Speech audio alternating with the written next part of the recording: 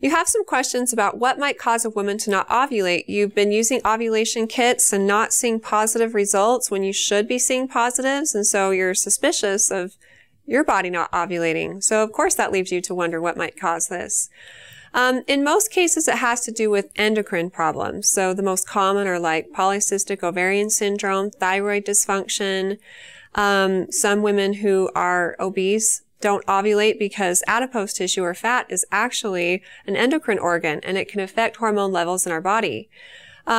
Without being seen by a doctor, though, it's impossible to say for sure what the cause might be for you. So I recommend calling your doctor, scheduling an appointment, and then after asking you more specific questions, performing an exam, and taking a look at your health history, they'll be able to determine if further investigation or treatment is necessary for you. You can definitely expect your doctor to ask you about your bleeding history. They'll ask you about your periods and if they're regular or not, because this is a cardinal sign associated with anovulation, or women who aren't ovulating.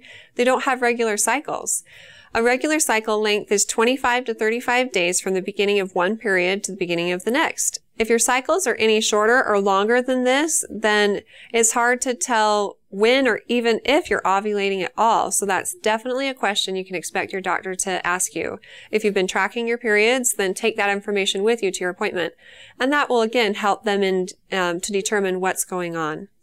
Good luck with everything, and if you have more questions for me in the future, please feel free to ask them on our Facebook page at facebook.com/Intermountain Moms, and recommend us to your friends and family too.